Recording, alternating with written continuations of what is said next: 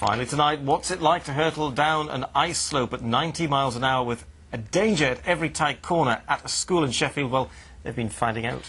Actually not for real, thank goodness. Pupils at Hindhouse School were experiencing life as a skeleton bob rider, thanks to champions Kristen Bromley and Shelley Rudman. Now, they took a virtual reality ice ride into lessons.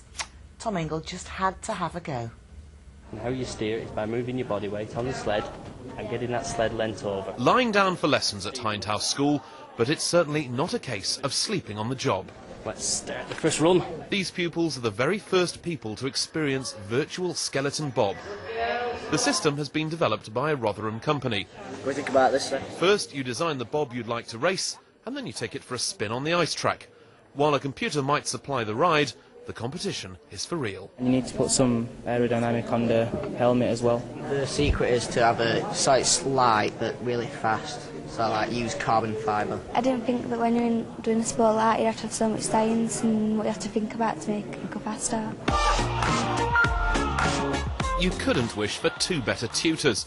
Under all the lycra is Kristen Bromley, the 2008 World Skeleton Champion, seen here at the very sharp end of his sport. His partner, Olympic silver medalist Shelley Rudman, is also on hand, blurring the lines between sport and science. It's so technical and so much is involved within it.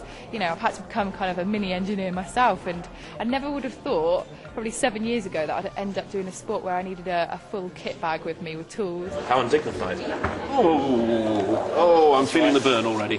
Luckily, Kristen is on hand to help. But then, it's only a game. It can't be that hard. Put your arms by your side. So far, so good. Arms by the side, okay. Yeah, but the skill really comes in is when you're going around a curve and you're steering one way and then you steer it back the other way to hit a different curve in a different direction. It's that transfer from one side to the other that's the most difficult.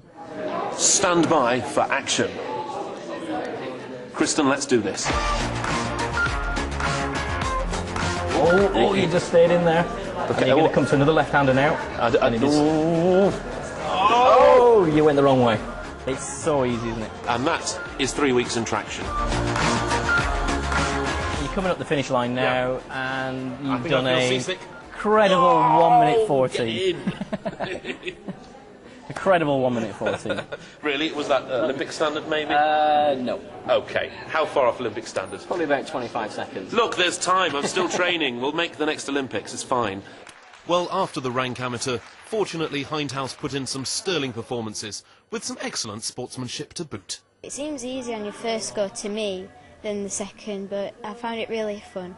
And I don't really mind about the winning and the losing, I just like to enjoy it, really. But in the razor-sharp world of skeleton bob, there can only be one champion team. It might be virtual reality, but it isn't all downhill from here. Tom Ingle, BBC Look North, Sheffield. It's a bit like presenting Look North, isn't it? It was sort of... What, all downhill from here? Is that what you mean? I think you better hand swiftly. Oh, You're yeah, very right professional.